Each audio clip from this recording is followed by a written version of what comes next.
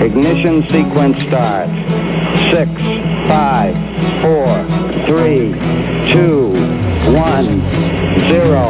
Liftoff. We have a liftoff.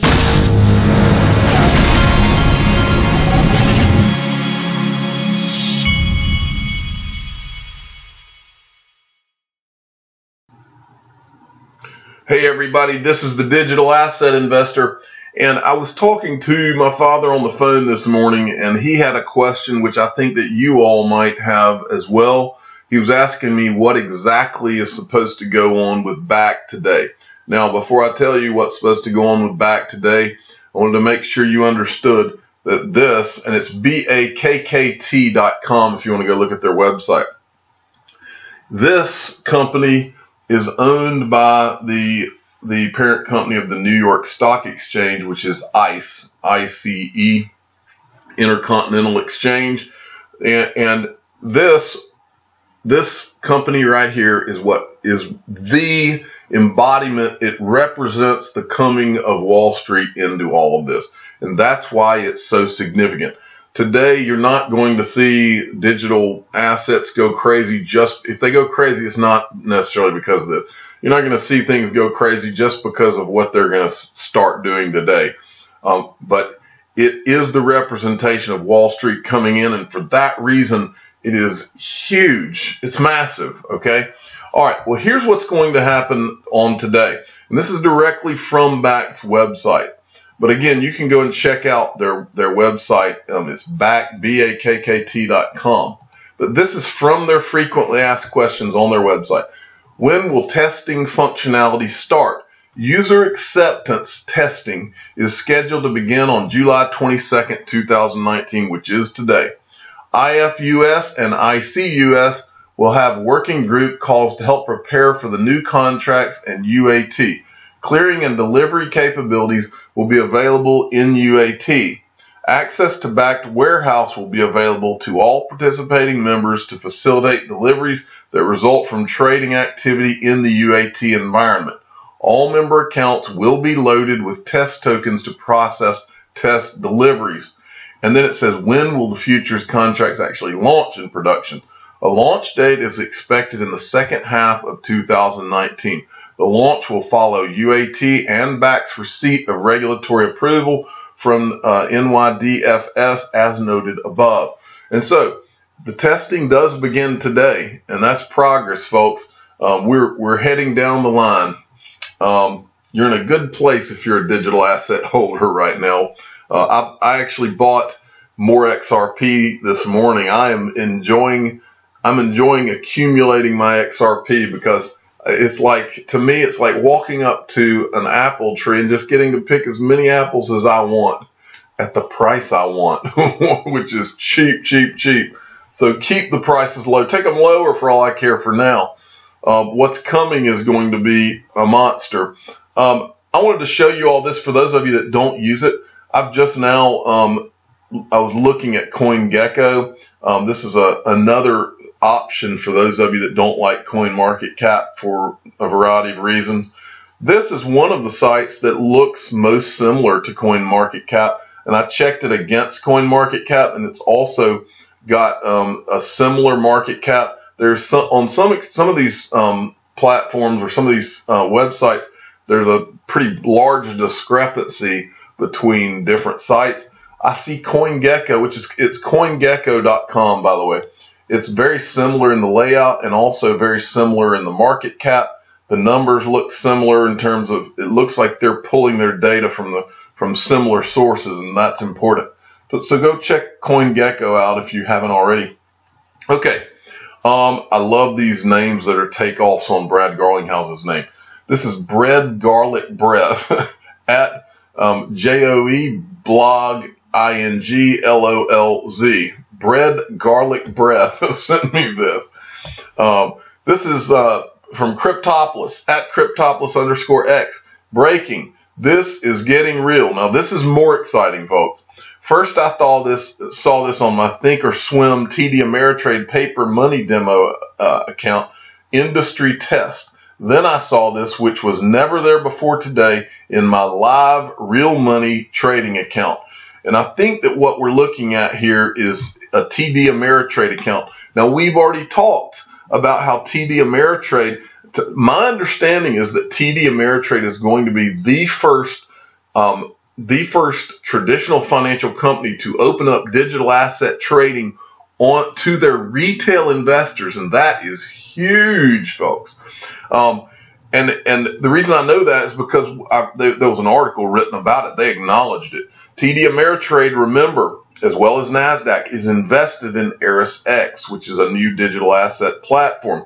TD Ameritrade said that they were going to allow their retail customers, there's like 11 million of them, to buy and sell digital assets through ultimately it's going through ErisX, I'm assuming. But now you're beginning to see, he said that it's showing as an industry test, but you're beginning to see it show up in their accounts. And that is a big deal, folks. As I've told the story many times I just said many. Someone did a parody video of me the other day where they said I say many a lot, which it was funny.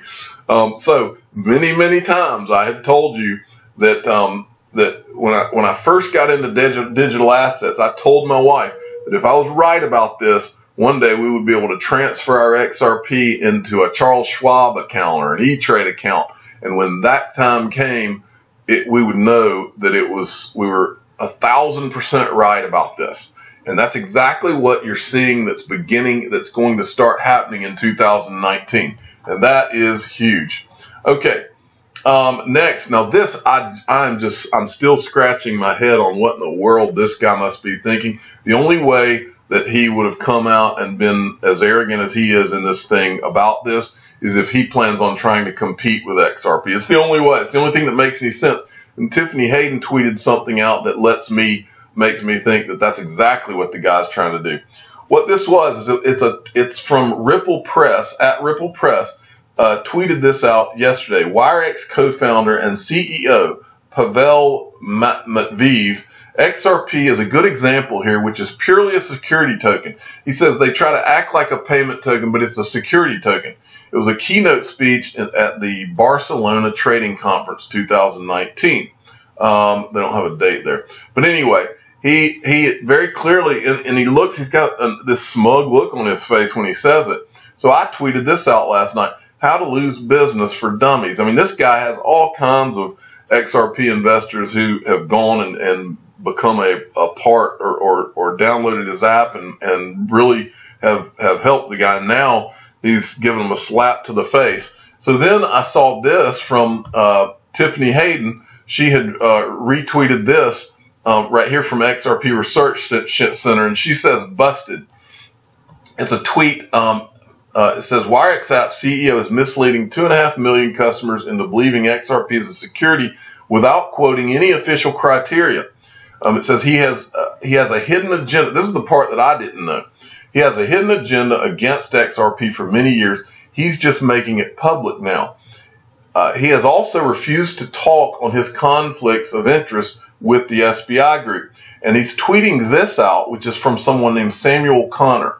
It says, keynote, CEO, this is that thing I just showed you, building a powerful network that will change the landscape of payments. 2.5 million registered users, 3,000 corporate customers, regulated, coming in Japan. In other words, it looks like, from the way I'm reading this, looks like he sees himself as a competitor to XRP, and that's why he's coming out talking like this.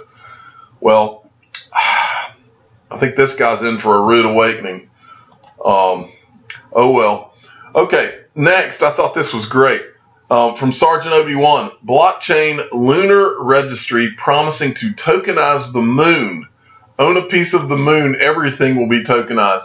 And these people actually put out a white paper down here. It says, according to their white paper, although the UN Outer Space Treaty ratified in 1967 prohibits the ownership of the moon or celestial bodies by a nation, it says nothing about private ownership. This does not preclude the interpretation that private entities such as civil enterprises could exercise property rights over extraterrestrial resources. That's pretty wild. But anyway, that's as far as I'm going into that. I just thought it was funny.